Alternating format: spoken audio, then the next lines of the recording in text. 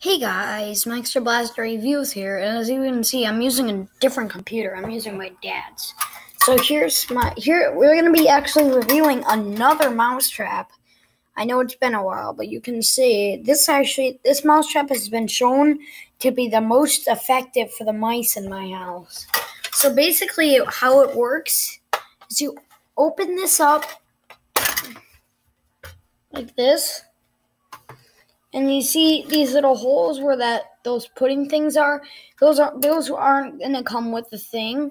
You actually have to buy something else. I'll do a review after this. But you can put any kind of bait such as peanut butter with the most attractant gel, which I'll be reviewing. I shouldn't give them that.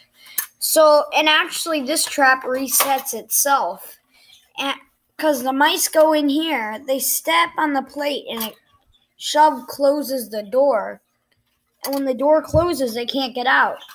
And let's say that they somehow managed to squeeze through the hole, it would just close on them again. So they're stuck in there unless another mouse helps them out.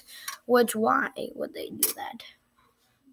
So then it's free from up to 10 or 20 mice can be fit in here. And I've caught 4 mice in one night with this thing. I really recommend this. It's one of the most effective ones I've ever had. Subscribe and click that bell icon to get notified whenever a new video comes out from me.